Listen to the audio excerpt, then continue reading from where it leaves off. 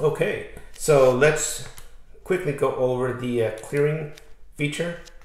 So say you wanted to add two numbers, so we'll just go 2 plus 5, and you said, oh wait, no, I want to hit a 6. You hit this button, enter the 6, equals, and it'll give you the number.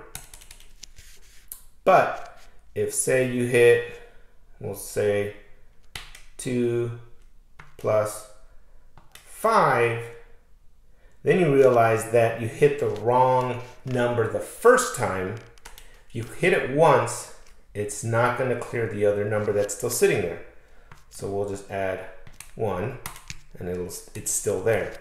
So if you go 2 plus 5, and you realize, oh, I have to reset that first number, you have to hit this twice to fully clear out that number that's still hidden in the backside.